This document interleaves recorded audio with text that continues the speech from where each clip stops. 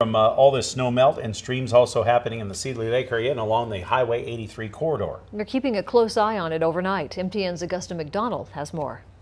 A flood warning was issued Monday afternoon by the National Weather Service for the Potomac and Seeley Lake region. Near Seeley Lake in the C Street area, rural roads are already underwater and floodwaters have reached homes. But they aren't the only neighborhood. People south of Seeley Lake have piled sandbags along the edges of the structures that they're trying to protect from these rising floodwaters. In the Placid Lake area, water is flowing through front yards and driveways. At the Missoula County Extension Office north of Seeley Lake, there are sandbags available on a first-come, first-served basis. Near Seeley Lake, Augusta McDonald for MTN News.